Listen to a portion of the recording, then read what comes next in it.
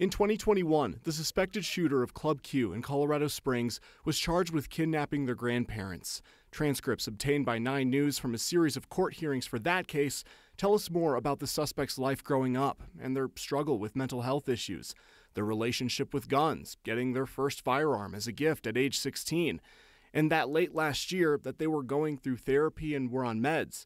But a hearing in August of 2021 showed that Judge Robin Chittum saw the warning signs, urging mental health treatment for the suspect, saying at one point in part, quote, "If we have a slip and fall mess up on this one, it's going to be so bad." I do think that there was something more that could have been done. DU law professor Ian Farrell says the decision whether or not to prosecute resides with the prosecutor, in this case, the El Paso County DA.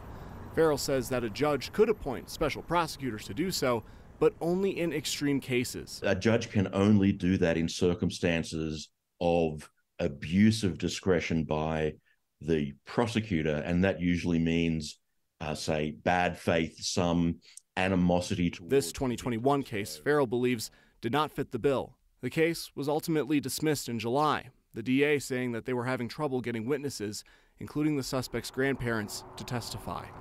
I think this is an example of why preventative measures may often be more successful than putting people in prison after they've committed the crime.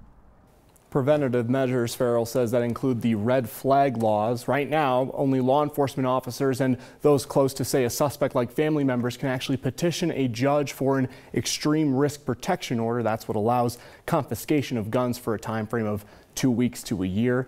District attorneys in this state do not have that power. Colorado District Attorney's Council briefly actually talked about that in a meeting today, but there's no drafted legislation just yet. Alex, it appears some DAs do, though, want to be involved in the discussion if or when a concrete proposal is indeed brought forward. Yeah, and as we learn more facts in this case, you understand why maybe they should be a part of it, and those that want to take it even further, doctors, therapists, teachers, absolutely, be a part of it as well. All right, Luis, thank you.